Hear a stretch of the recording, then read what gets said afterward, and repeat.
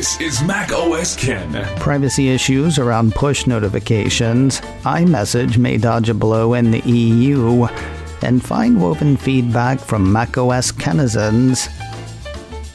Kenonites, maybe? I don't know. It's Thursday, the 7th of December, 2023. I'm Ken Ray, and this is news from Mac OS Ken, brought to you by yours truly and supported by people like you, patrons through Patreon. Find out more and add your support at patreon.com/MacOSKen. Isn't it neat that push notifications can find you whenever and wherever you are? You see, you say it that way and it sounds like a potential privacy problem, doesn't it? And yet, it took a letter from Senator Ron Wyden, Democrat of Oregon, to the Department of Justice to let Apple let the world know that, yeah, push notifications are a potential privacy problem. In a letter that seems to have been penned with a wink and a nudge, Senator Wyden wrote to U.S. Attorney General Eric Garland, urging the DOJ to permit Apple and Google to inform their customers and the general public about demands for smartphone app notification records. You mean the badges that let me know that somebody added me on Instagram? The very same. According to Wyden's letter, push notifications are the instant alerts delivered to smartphone users by apps, such as a notification about a new text message or a news update. They aren't sent directly from the app provider to users' smartphones. Instead, they pass through a kind of digital post office run by the phone's operating system provider. For iPhones, this service is provided by Apple's push notification service. For Android phones, it's Google's Firebase cloud messaging. These services ensure timely and efficient delivery of notifications, but this also means that Apple and Google serve as intermediaries in the transmission process. And that is info that various governments might find useful. According to a piece on the letter from TechCrunch, a secret source tells Reuters that government agencies have asked both Apple and Google for metadata from push notifications, including information that ties pseudonymous app users to specific Apple or Google accounts. So using a fake name on that communications app could still lead authorities to a user's true name if push notifications for the app are active. Wyden says his office got a tip in the spring of 2022 that government agencies in foreign countries were demanding smartphone push notification records from Google and Apple. Wyden's staff has been looking into the issue since then, including asking Google and Apple for more information. In response to that query, says the letter, the companies told Wyden's staff that information about this practice is restricted from public release by the government. I'm sorry, which government? Yeah, I left that part out of the TechCrunch thing. The Reuters source says foreign and U.S. government agencies have asked for this information. But seriously, Apple and Google, you can't tell anybody. Now that the cat's out of the bag, though, Apple and Google have gotten a bit chatty. Apple tells TechCrunch that its hands were tied or its mouth was gagged.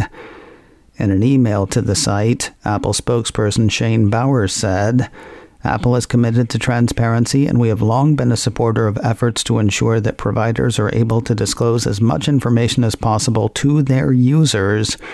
In this case, the federal government prohibited us from sharing any information, and now that this method has become public, we are updating our transparency reporting to detail these kinds of requests. So we weren't allowed to say anything, but now that somebody has said exactly what we should be allowed to say, we can go ahead and say it. Wink, wink, nudge, nudge, say some more, say some more. I can't help thinking that Apple and Google could have done something about this before now. Maybe constructed a different system, or perhaps killed push notifications for a day or two, prompting questions as to why. Whatever the case, they're doing something now.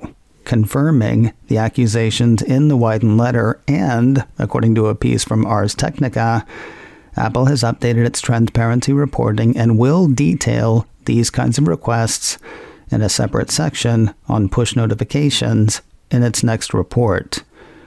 While Wyden's public demand that Apple and Google should be allowed to talk about this seems to have been enough for the companies to do so, the senator would still like to see that codified. Quoting his letter again, "These companies should be permitted to generally reveal whether they have been compelled to facilitate this surveillance practice, to publish aggregate statistics about the number of demands they receive, and, unless temporarily gagged by a court, to notify specific customers about demands for their data." Wyden asked the DOJ repeal or modify any policies that impede this transparency in the letter. Apple may be able to duck one of the many punches thrown at it in the EU. According to a piece from Bloomberg, it looks like antitrust regulators in the European Union will go along with the Cupertino company and agree that iMessage is not big enough to be labeled gatekeeper. According to the report, officials within the European Commission have tentatively concluded that iMessage isn't popular enough with business users to warrant being hit by the regulation. Quoting Bloomberg, if iMessage ended up being targeted by the Digital Markets Act, Apple would have faced potentially onerous obligations to make iMessage work with rival online messaging services such as Meta's WhatsApp or Facebook Messenger, a move that Apple has already strongly contested. It sounds like those arguments may have worked, though it will be a bit before we know for sure. The 5-month market investigation that will decide the issue does not end until February. Remember that TDK plant I told you about earlier this week? News came via Fortune India that Japanese firm TDK is building a plant in the north part of India. That plant will make cells for batteries to be used in iPhones made on the subcontinent. Now, a piece from the Financial Times indicates that that plant is part of a bigger battery thing. It's all secret people said to know something about something, of course. According to the report, 2 people close to Apple say the company has told component suppliers that it would prefer to source batteries for next year's iPhone 16 from factories in India. The report says battery manufacturers such as Desay of China have been encouraged to establish new factories in India, while Simplo Technology, a Taiwanese battery supplier for Apple, has been asked to scale up production in India for future orders, said 3 people familiar with the situation.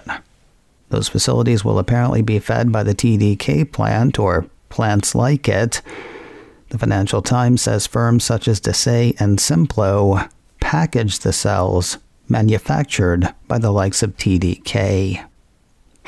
It looks like more of Apple's individual media stores are on the way out. A piece from 9to5Mac says Apple will discontinue the standalone iTunes Movie and iTunes TV shows apps on the Apple TV box, starting with tvOS 17.2. The piece says a message has started turning up in this week's tvOS release candidate reading, "iTunes Movies and your purchases have moved. You can buy or rent movies and find your purchases in the Apple TV app." That message is accompanied by 2 buttons, one saying, "Go to the store," and another saying, "Go to your purchases." What does all this mean for iPhone and iPad? Well, nothing yet, though. Sure seems like the writing is on the wall. At least as of time of publishing, says the 9to5Mac piece, the iTunes Store app on the iPhone and iPad is still functional as far as movie and TV show purchasing is concerned. However, it is possible that Apple migrates users away from that app to TV as well. The promo machine is ramping up for an upcoming Apple TV Plus series. The Cupertino streamer issued a press release Wednesday reintroducing the World War II drama Masters of the Air and floating a new trailer. First trailer was better, just saying. Focusing on the folks who flew against the Nazis in World War II, The first 2 of 9 episodes hit Apple TV Plus on Friday, the 26th of January. The rest will follow on following Fridays, culminating with the final episode on the 15th of March. You can catch the latest trailer now on YouTube. Apple's got another store opening plan for this year. Seriously, just in time for the holidays. A piece from Apple Insider says Apple Birkdale Village in Huntersville, North Carolina will open 1 week from today, Thursday, the 14th of December. The new location is about 8 miles away from the store Apple closed earlier this year at North Lake Mall in Charlotte, North Carolina. Seems that one had a bit more gunplay than Apple was comfortable with. The new store was originally set to open in early 2024, according to the report. You know, right after the busiest shopping season of the year. And now's probably better. Speaking of shopping, if you're thinking of picking up a FineWoven case for your iPhone, at least a few macOS Ken listeners think that would be a fine idea. Last week I asked who had one and what they thought of it. You know, now that the dust has settled around the material's introduction. Most of the responses were positive, though we'll start with a couple that are sort of on the fence. Not sure whether Warren likes or liked his FineWoven case, but his story is an interesting one. I took my sort of worn-out green FineWoven case to Apple and showed them the carnage, and they gave me a brand new one.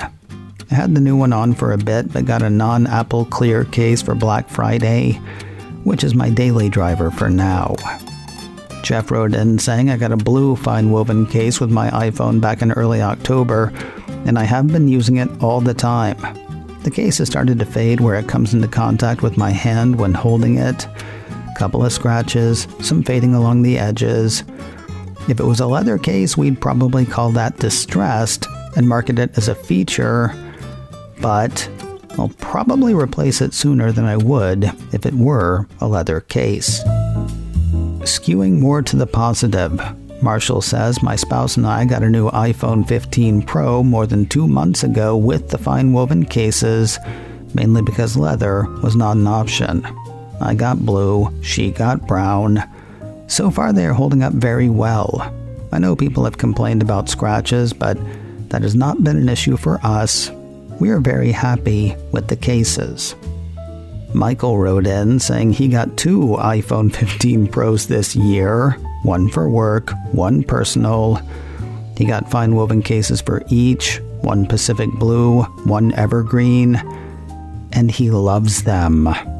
The touch, feel, and materials feel great, he says. I don't have all the same complaints that content creators on YouTube and almost all online reviews I've read seem to have. Only a few. Cases are too expensive, yes. Marketed as a one-for-one leather replacement is also not a fair comparison. I can also see how marks and scratches could leave long-term blemishes, but even the couple of scuffs on my FineWoven cases have slowly disappeared. Overall, though, I really like everything about the case, especially the touch and feel of the buttons. Perhaps my experience is an outlier, he says, but so far the FineWoven case has been a solid case for me on 2 phones. We'll leave the last word with a guy who does words, Richard Gunther, from the podcasts Home On and Entertainment 2.0. He says, personally, I think the initial hate thrown at the FineWoven products was misplaced. I bought the blue case for my partner and the MagSafe wallet for me. We like them both, and they're holding up just as well as any leather product might as it sees use. If I remember correctly, he says, one of the major outlets smeared the FineWoven products because dragging a fingernail along the surface permanently marked the accessory. I don't know about you, but I don't intentionally mar the surface of leather products I purchase. Why? Because I know my fingernail might leave a permanent mark. What exactly were people expecting? A leather-like product with surface resilience properties of hard metals? Yeah, dude does words. Thanks to everybody who wrote in. It goes without saying, but say it I will. You rock. macOS Ken, brought to you by me and supported by people like you, patrons through Patreon. Find out more and add your support at patreon.com/macOSKen. Advertising handled by Backbeat Media. Online at backbeatmedia.com. You can reach me a couple of ways. info@macosken.com or call 716-780-4080. Until next time, that is news from macOS Ken. I'm Ken Ray.